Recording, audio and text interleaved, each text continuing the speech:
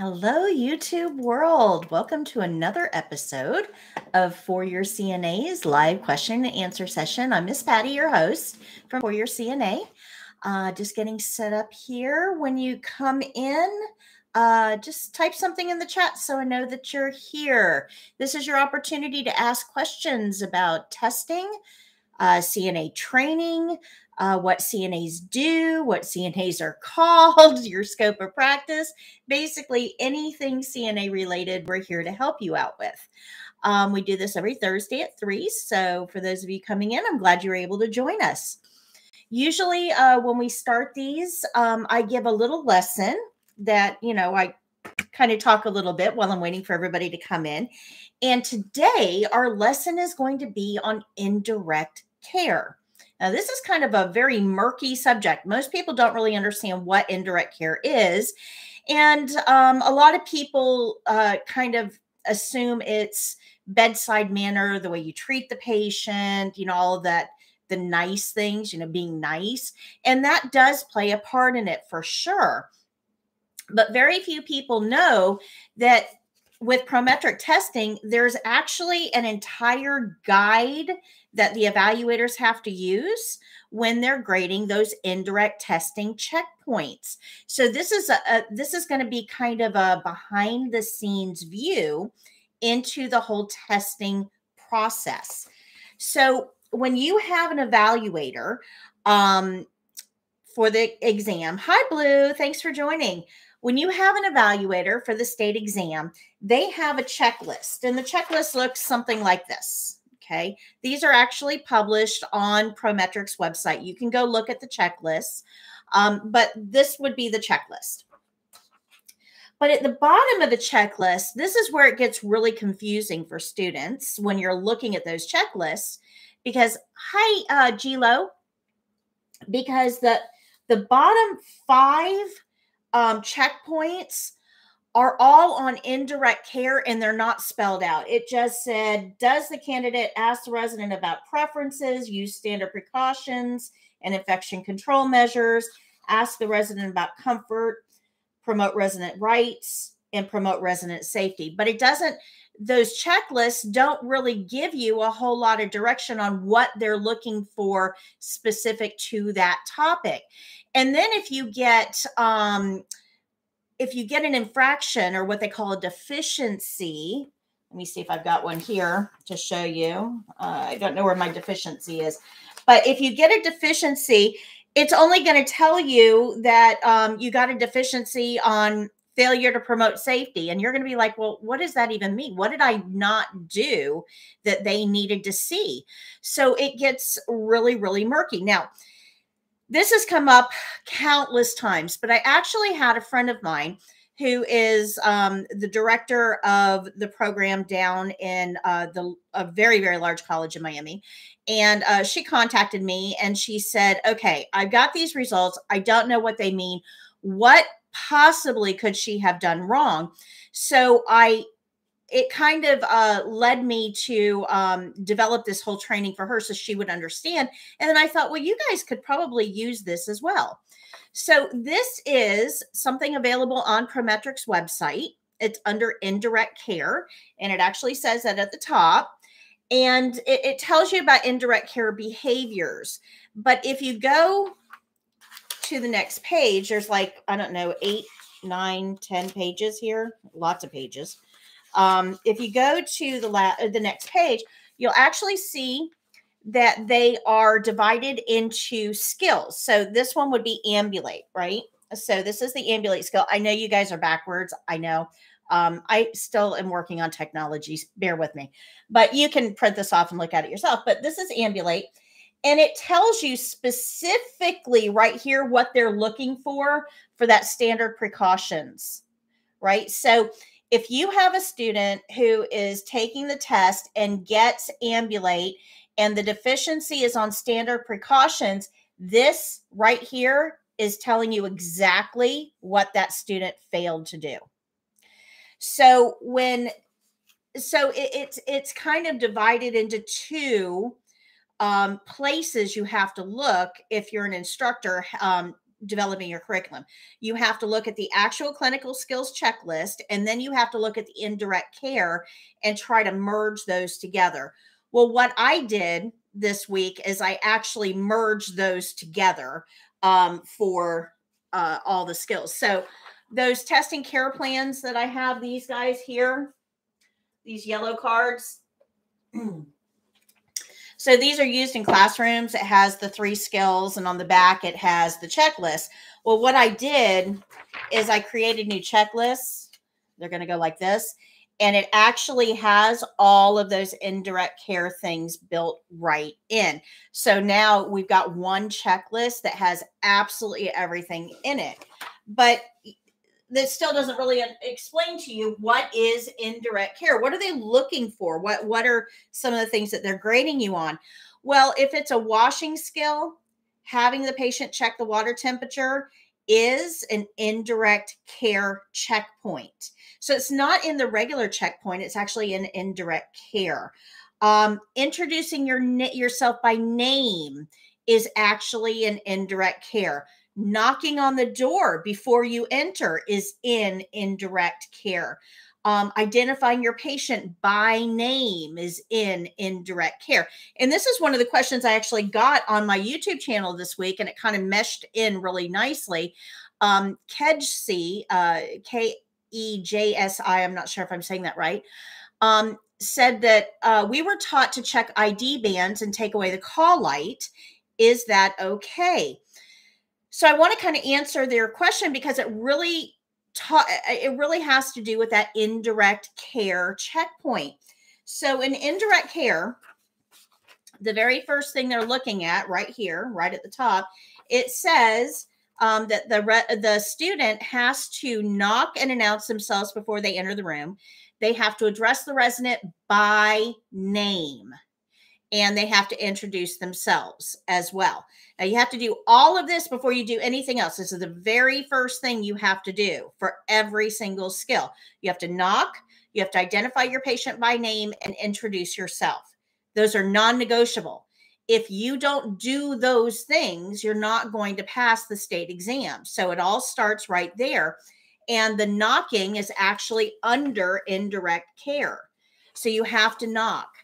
You also have to identify yourself, your patient by name, because for the test, there will be no ID bands. And that's because the majority of our patients, where most patients are seen, don't have ID bands. Now, I know you're thinking about the hospital, and yes, we have ID bands in the hospital, but that's not the only place that medicine happens. Any place that the patient lives. So think nursing homes, assisted living facilities, home care. You're not going to have ID bands because you don't have ID bands where you live, right? Where you live, people should know you. That's where you live. So there's no ID bands in those settings. And that is, believe it or not, the majority of patient care occurs in nursing homes, assisted living, and home care. That's where the majority of our patients are. But even in doctor's offices, they don't give you ID bands. Walk-in clinics, they don't give you ID bands. So a lot of healthcare occurs in places where ID bands don't even exist. So we can't test you on checking an ID band if that's not the standard for the majority of healthcare, right? So we don't need them. You do not need ID bands. And guys, ID bands are often wrong. I had this situation. My daughter, who's a mom, my daughter took my granddaughter to a hospital that my daughter had been in when she was younger. And they put my daughter's ID band on my granddaughter. So, you know, she was the mom. She wasn't the patient. So sometimes ID bands can get used improperly, right? They can mistaken identities. So you have to be really, really careful if that's all you're using. But in the majority of cases, the way that you identify a patient is simply to say their name. And they will tell you whether that's them or not. Or you can ask them, can you please state your name to me? That works as well. Now, I know some of you are saying, but wait, what about dementia? What about stroke patients? What if the patient can't talk? All that. Well, remember, we already have a solution in place for that. Every nurse does an assessment on the patient and looks for real problems and potential problems. Well, this is a real problem, right? The patient has to be able to identify themselves, or we have to be able to identify the patient. So how does the nurse want to solve that problem? There's a million ways to solve it. That's going to be reflected in the care plan based on the needs of that particular patient. So there's already a system in place to handle this. You don't have to reinvent the wheel. But for the test, so we're going to bring this back to the test. For the test, your patient, the person playing the patient, is another testing student.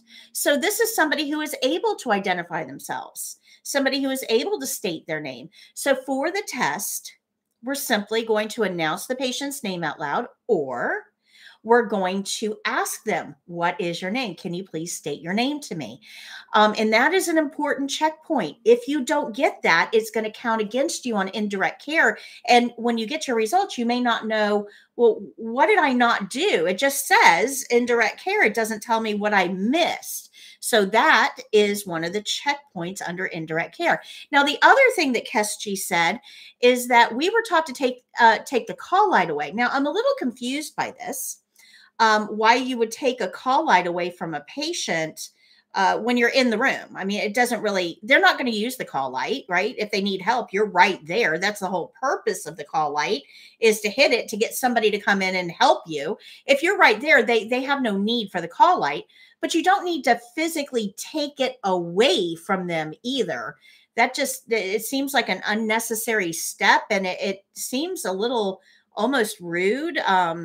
I don't like the way that is handled. So you really don't need to address the call light at all in the beginning of the skill. Now, in the end of the skill, you do.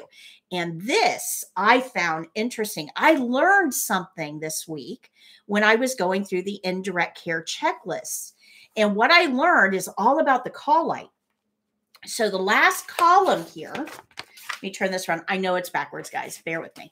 But the last column here under safety, and I don't know if you can read it, but it says leave call light in or near resident's hand or on the bed within reach at the end of skill.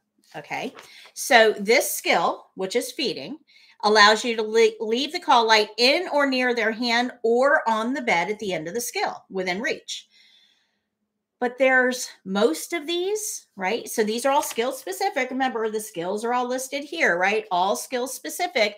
Most of these don't say on the bed. It says in or near the resident's hand. So when you're testing, if that call light is not near the resident's hand at the end of skill, you might get dinged for safety under indirect care. Isn't that funny? So what I'm telling my students now is for every skill, make sure that that call light is in or near the resident's hand. Having it on the bed is not enough for all of the skills. There are a few it is, but for the majority of skills, it's not. You need it in or near their hand. Now, it goes one step further for side lying position, right? When we turn a patient over on their side, the checklist actually says, let me pull it up here for you. Hold on. Okay, do you see this right here?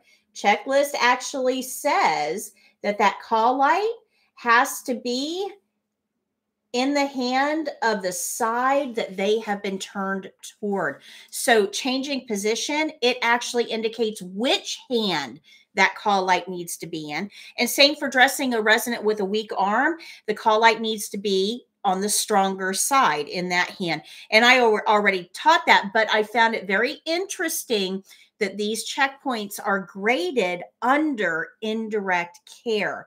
So make sure if you're preparing for the test and you're looking at that clinical skills checklist, that's going to get you about 90% of the way there. But you also need to be looking at these, the indirect care checkpoints as well. You can see there's a whole lot of checkpoints here for these skills that aren't reflected on the regular clinical skills checklist. So keep that in mind if you're preparing for the test and you're using those checklists that are on Prometric's website.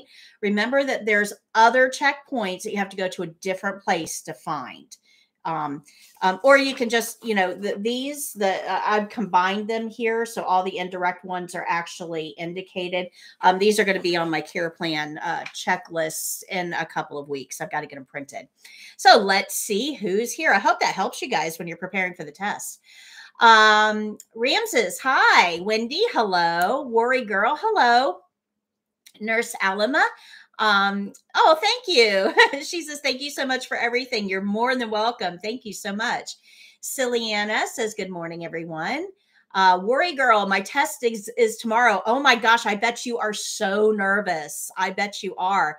But remember that it's all about the patient. If you focus on the patient, you'll be great.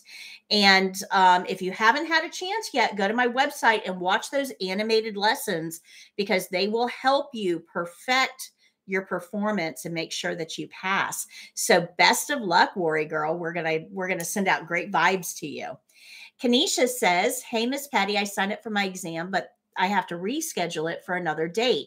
Well, make sure that you get in touch with your testing agency quickly. You don't want to wait till the last minute, because they may charge you. So they've got to have a lot of notice to reschedule. So make sure you get in touch with them to reschedule. But we wish you all kinds of luck, Kanisha. And Marachi says, hi, Miss Patty. Jennifer, hi. Nazeth says, good luck on your exam. So yeah, we're going to send Worry Girl lots of luck for her exam. And Queen Stella says, hello, Nurse Patty. How are you today? I am fantastic today. It is a great day. Tahir says, hi, Miss Patty. Emanuela says, hi, Miss Patty. Jennifer says, okay, so here we're getting into some questions, okay?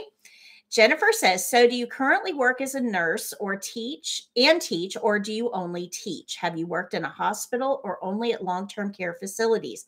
Great question, Jennifer. Right now, I am not doing any bedside nursing because this takes all of my time and attention. So I do a lot of things other than just teach, but they all revolve around my company for your CNA. I speak at conferences and I coordinate with instructors and help them perfect their teaching strategies. I create books. I'm actually writing a new book right now for the instructors edition. I'm working on some other projects. Our card game, the card game is what has taken all of my time and attention lately, because it's a lot of graphics. Super excited. I got that done literally right before I came on live with you guys. So I'm super excited about the card game. I'll be sending it over to the printers for proofing. And hopefully in the next couple of weeks, we'll have some prototypes that I can show you. And I'm super excited about that. But no, I'm not doing any bedside nursing right now, just simply because I don't have time. This takes all of my time and attention. And, I'm very blessed that I get to do what I love to do. But to answer your question, where have I worked? I've worked in hospitals. I worked in the ICU. I've worked as a telemetry nurse, and that has to do with the heart rhythm monitoring. I've worked in walk-in clinics and doctor's offices and nursing homes. I was the school nurse for a year at our local district, taking care of exceptional students, ESE. So I was the school nurse for a year. I've worked, hospice was my most recent patient-specific job. And I loved being a hospice nurse. I was a case manager for hospice for 5 years, and it probably was my favorite type of nursing. But I like them all for different reasons, right? Doctor's offices and walk-in clinics, it's great because you're not working nights and weekends. Nursing homes, I'll always have a soft spot in my heart for, because these are the most vulnerable people in our community, and they need the most compassionate care that they can get. And I do love working in nursing homes because of that, because it's very near and dear to my heart. I loved ICU. I'm an adrenaline junkie. I am the type of person that likes not knowing what's coming in the door and likes having to problem solve and learn new things. So I loved the ICU. And, every place is just a little bit different. I've worked part-time in psych because I wanted to learn a little bit more about psych. So I worked part-time nights for 2 years in a psychiatric hospital, inpatient hospital, rotated through all of their different divisions. And that was quite an education. I really, really enjoyed that opportunity. So lots of different places and every one of them I've liked for different reasons. And they've all given me a lot of knowledge and experience that I can then pass on to you guys, and I can use to create training programs for other instructors. Blue says, what's the most confusing part of indirect care for students? What is often the most forgotten or missed part that you've experienced? Oh, great question, Blue. To be honest with you, it's something that I talk about a lot. Don't forget about the patient, right? Because during the test, you are so wrapped up in your own head. You're thinking about the steps and the supplies and what am I supposed to do? And I don't want to forget this or that. And you're just all wrapped up in your own head. And a lot of times you forget that there's a live body in the bed that you're supposed to be interacting with. So when you get so worked up over the steps, when you get so focused on the doing that you forget who you're trying to benefit, that's where most people go off the rails with indirect care. So that's one of the things that I say a lot is don't forget it's all about the patient. If you can refocus your attention on that patient during the test, you'll make sure that they're always in the middle of the bed, because they'll look funny if they're on the edge of the bed. They'll look unsafe. But if you're not paying attention to the patient, you'll miss it.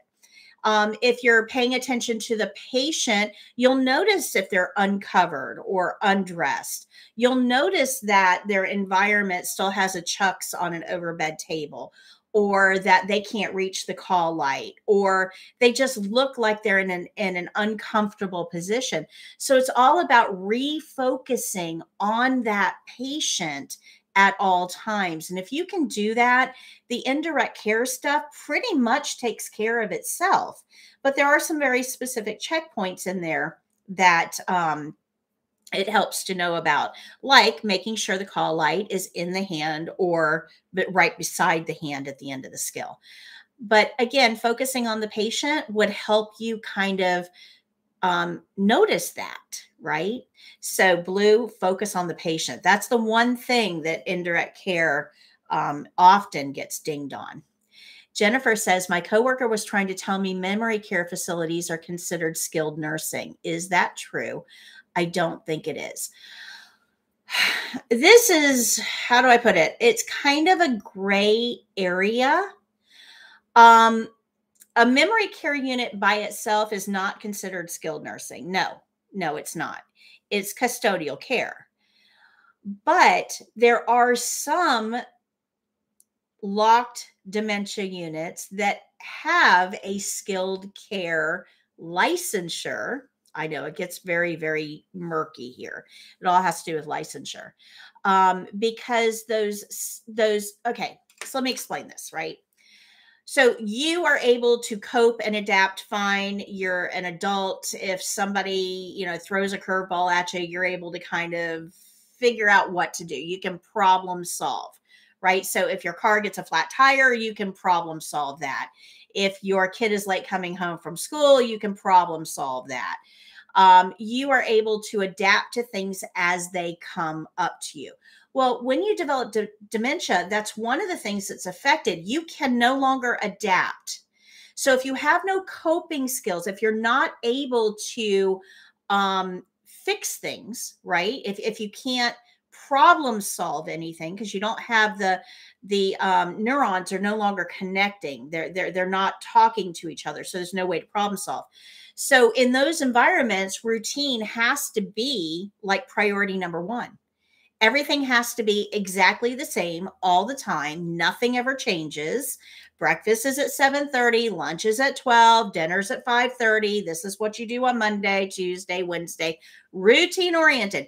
Because when you have routines, there's no coping involved. Nothing changes, so nothing needs to be accommodated, right? So this is why dementia units thrive on routine. And this is why we like to have the same staff all the time, because then the patients don't have to cope with anything new.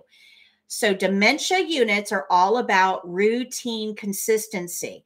But dementia patients get sick too, and they get diabetic ulcers on their leg, and they get where they need IV hydration because they're not drinking enough, and they get these other medical things that happen that they need treatment for. But remember, dementia can't cope. So if we take them out of that dementia environment and put them in the hospital, they're just going to like go off the rails because they don't have that coping ability. So a lot of dementia units have a skilled nursing certification. So then we can have a nurse come in and take care of those issues while the patient remains where they're at so that they don't have to cope with change. Does that make sense? I hope that makes sense. Okay.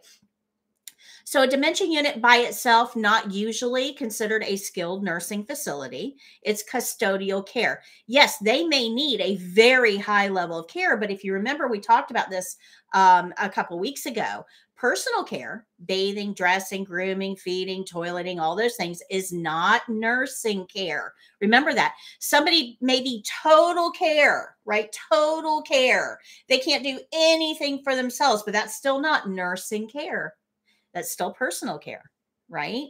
Now, if they have a catheter, that bumps it up into nursing care. If they have a G-tube, that bumps it up into nursing care. If they've got wounds that need to be monitored, that bumps them up into nursing care. So nursing is different, right? Personal care, somebody can be totally bedbound and still be considered non-nursing. So I hope that makes sense, right? So just because somebody has dementia and may even be total care from a personal care standpoint does not mean that they need skilled care. So most most long-term care dementia units are not skilled, but they may have a skilled licensure to meet the needs of the patient without having to move them. I hope that helps. Okay. Let's see here. Blue Chineni says in Washington State, it depends on what's meant by memory care and the level of care given and how Medicare, Medicaid defines the facility. Yeah, and that's going to play a part of it. But this is Medicare and Medicaid do not define personal care skills as skilled care. Jennifer says, what if someone isn't able to identify themselves when you ask for their name? Great question, Jennifer. So remember, that's always going to be defined in your care plan for that particular patient. It may be a photo in a patient log that you're going to compare it to. It may be a wristband. It may be a band on their ankle. There's a lot of different ways that we can solve that problem, but it's going to depend on the patient themselves. So always go, if you can't identify the patient either by name or they can't tell you their name, you would go to the care plan to find out how you're supposed to identify this patient since they're not able to cooperate. Let's see here. Kanisha says, can you email me those checklists so I can study? Well, Kanisha, just go on to Prometric's website. It's under Indirect Care, and you can print it off yourself. I'm going to be selling them, the care plan sets, these things, once I get the new backs on them, but I still have to send them to the printer. So it's going to take me a couple of weeks to get these ready. But I will be selling them on my website. But you can print off the actual, this checklist right here is free for everybody on Prometric's website. It's under Indirect Care Behaviors. Gilo says, I've not started my class yet, but your video and teaching has taught me a lot. Oh, thank you. I appreciate that. Kanisha says, yes, I talked to Prometric yesterday to reschedule for another day, but they don't have anything until probably April. I have to call them within a week to get another day. Yeah. Okay. So let me talk about that, because this is something that most people don't know. There is a season to testing, right? So they have a busy season. You know, like every industry has some sort of a busy season. Well, the spring is Prometric's busy season because all the high school programs are graduating, the college programs are graduating, and that just puts a ton of candidates into the system that need to be tested. So a lot of these evaluators are now having to go to schools to test, in addition to their normal testing centers that they go to. So it's high demand from about mid-March until June.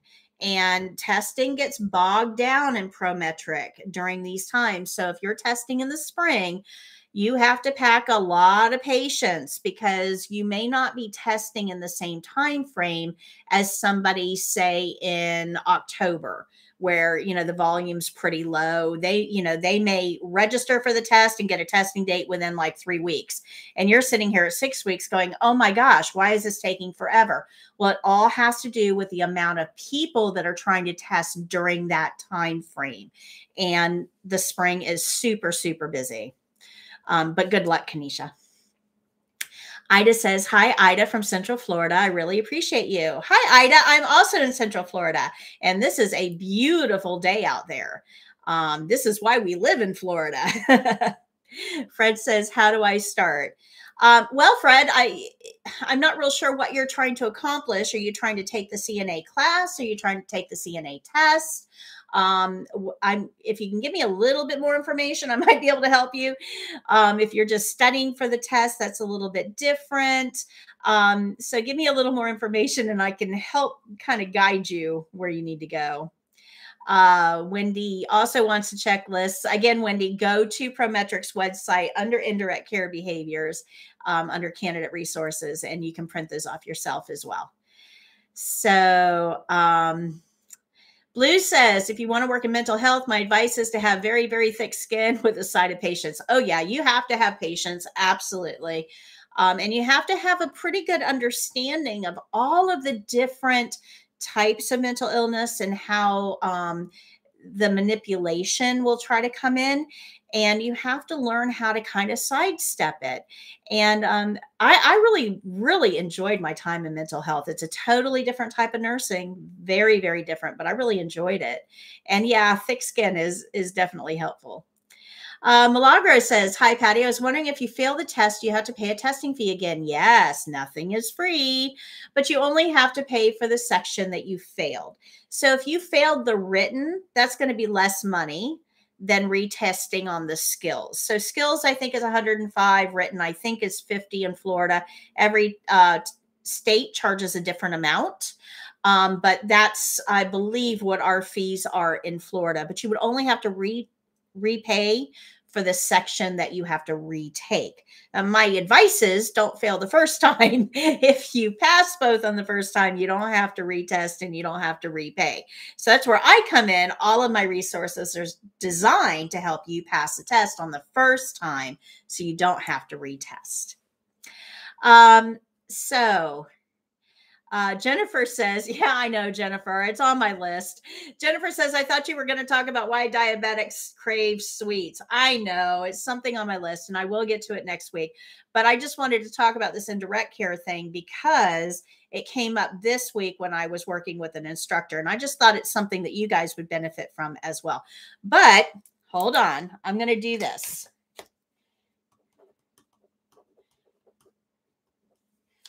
I am making myself a note, diabetes, and I'm going to put it right here.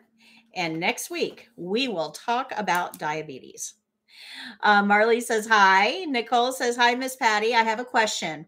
When doing the test and you get to do bed bath and they say do the right side, should we touch under the left side of the next breast? Okay, so Nicole, let me explain this. When you go take the test, those evaluators, they want to be home, right? They're trying to make the test as comprehensive as possible, but also kind of shorten it. It's a long day for everybody. So if they have to watch you go through, this whole long bed bath and it takes forever, everybody's going to get like short tempered by the end of the day. So that's why partial bed bath exists. And the care plan specifically tells you exactly what to wash: face, neck, chest, abdomen, side, one arm and hand, and back. So it's, they may tell you right arm or left arm, they may specify, but it's very, very specific. And it's all designed to cut down on time. Because if you have to go around to the other side of the bed to wash the other arm, you've got to put a towel under that arm. You've got to wash it. You got to rinse it. You got to dry it. And it's going to add 3 or 4 minutes onto the skill.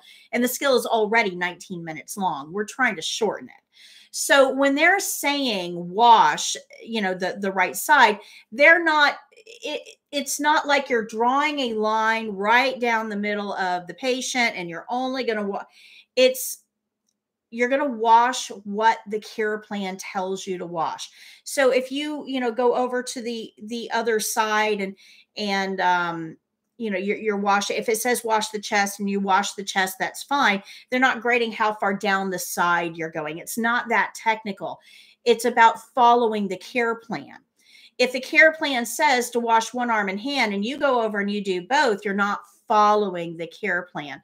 So whatever that care plan is telling you to do, or the nurse by extension, because remember the nurse writes the care plan, whatever that nurse is telling you to do or the care plan is instructing you to do, that's what you're going to follow to the T.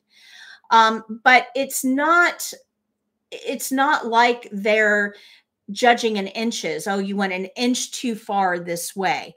It's all about the care plan. So if they say wash the chest, wash the chest. If they say wash the right side of the chest, then wash the right side of the chest. If they say wash the right arm and hand, don't do the left. Follow that care plan. That's what it's all about. It's not really about hard and fast lines. Because if you ask me where the right side ended and you ask somebody else where the right side ended, we'd probably come up with slightly different variations. Are we talking about, somebody with breasts that are on the side? Are we talking about underarm? I mean, there's levels of interpretation there. That's not what they're getting into. That's not what this is about. This is all about showing that you know how to wash, how to rinse, how to dry, and that you're going to keep the patient covered and warm during it. And the care plan is there to tell you what areas to wash using those particular rules. I hope that helps. Blue says, Miss Patty, I got out of healthcare administration and moved into home care education and training because all the state laws, Medicare, Medicaid rules kept giving me massive headaches. Yes. And I ended up miserable. Yeah, Blue, I know. And the rules change all the time. And even worse, it changes depending on what, who you're working with at the agency and how they're interpreting the rules. I know. Bureaucracy. Do you see the gray? Yeah, I know. Let's see here. Blue says, I really appreciate all the advice and videos. Really helpful in teaching home care workers. Well, thank you, Blue. I really appreciate. I'm glad that I'm able to be part of your journey. I know that you've been a steadfast proponent of ours, and we really appreciate that. You're probably one of my biggest fans, and I thank you for that. Marley says, I took the test back in November and I didn't pass it. Can I still take it? Yes, Marley, absolutely. You have 2 years where to retest. If you pass one part of it, that one part still stands for 2 years. So please, please re-register and take it, and hope you pass. But if you go onto my website, watch my skills videos and my animated videos, those will go a long way to helping you prepare for the state exam. And those are all free on my website. My online course takes all of that and adds in a whole bunch more. So it's the next step. And that's a little bit of money, but the free videos are there for you. If you want that extra bit of help, the online program might be a good option for you. Let's see here. Kanisha says, thank you. Nurse Elima says, I'm trying to become a testing center. It's so difficult to get a hold of someone. I contacted and emailed corporate, but no one has replied as of yet. Yeah, Elima, it is going to be a little bit difficult for you, especially right now. Pack your patience because they are in their busy testing season. So it may take a little bit of time, but I have found with Prometric that persistence is the key. You kind of have to be the squeaky wheel. And I hate to say that. I really wish I could tell you they had better customer service. They could use a little bit of help in this arena, I think. But persistence does pay off. And you can always call and ask for the regional supervisor. And you may be able to get somewhere with that. Okay. Milagro says, my test is on March 5th. Ooh, so exciting. Right around the corner, 2 days. Good luck, Milagro. We're going to keep our fingers crossed and send out lots of good testing vibes for you. Jennifer says, I'm really interested in learning about diabetes, including why you shouldn't clip their toenails. Okay, I will get into that in detail. Marie says, good afternoon. I love your lectures. I'm waiting to get a test date. Oh, how exciting, Marie. Milagro says, so if you pass the skills and you fail the written test, you don't have to take it again. Yeah, you only have to retake the part that you failed. So if you pass the skills, then you don't have to retake the skills. You just have to retake the written. Wendy says, so I'd like to know, do the Arkansas have 2 years to retake their test? Yes, Arkansas also uses Prometric, and that is Prometric is uniform across all states that use Prometric. So there's 14 states, and every single one of them operates exactly the same way. So yes, you still have 2 years. Nurse says, I write a letter every week. Do you think that's too much? No, no. Yeah. And I would probably go a step further because the letters probably aren't getting where they need to go. I would call and ask for a regional supervisor. There's also an email on Prometric's website that you have to dig for it, look hard, but there is an email on Prometric's website. And you can email that often. Wendy says, my test is on March 17th. And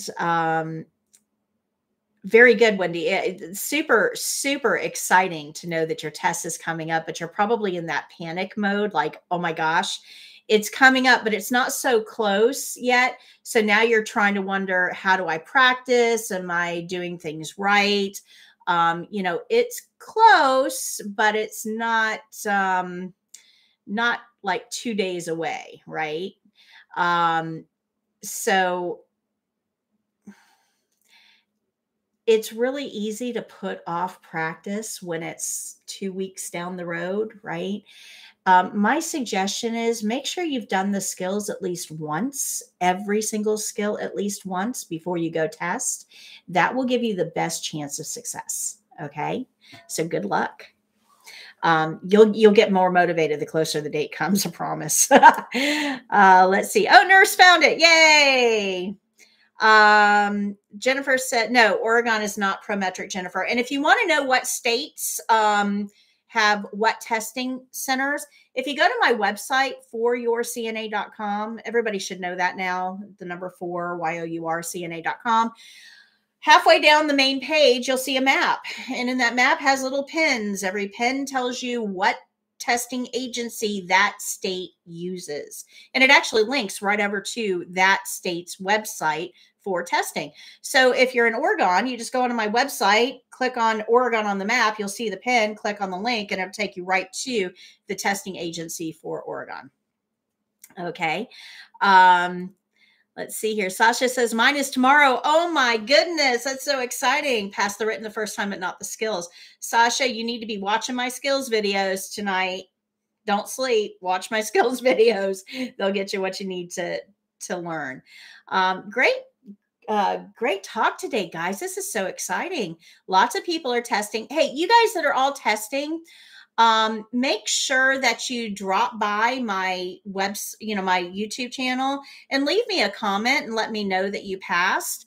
I've only got 3 people to congratulate this week on passing the state exam. NZ dropped by and told me that they passed the state exam. Congratulations. Maria A. Lopez passed this week, and Stephanie Lolagny passed this week. And we want to say congratulations to all of them. But if you're testing this week, and I see quite a few of you are, make sure that you let it drop by and let us know so I can congratulate you and welcome you into healthcare as well when you pass.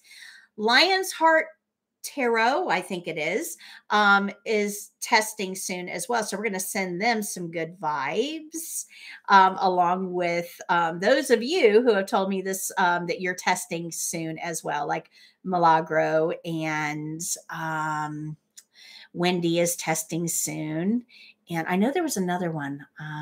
I can't see that far back, but I know there's several of you who said that you're testing. Make sure you let us know how you're doing, because we really, really want to congratulate you when you pass. So yeah, Milagro, I know you're nervous, and I hope you pass too. Lucy, day after tomorrow. Okay. You're worried about the written test. Lucy, I've got a practice test on my website, for your CNA.com. Look under training, and there's practice test on there that may help you. And Lucy says, my friend's practice skills from your channel last week, and she passed. Great. Congratulations. That's awesome. All right, guys, I got to wrap this up. Unfortunately, I got to go jump on another call, but I will see you next week, Thursday at 3, same time, same place. And I promise, Jennifer, I will talk about diabetes. I think you're probably one of my #1 fans as well, because you're always here, and I love that. You guys are the best. So we will talk about diabetes next week. And if you have any other questions, make sure you bring them to next week's session. And I hope you guys have a fantastic week. Until next time, guys, happy caregiving.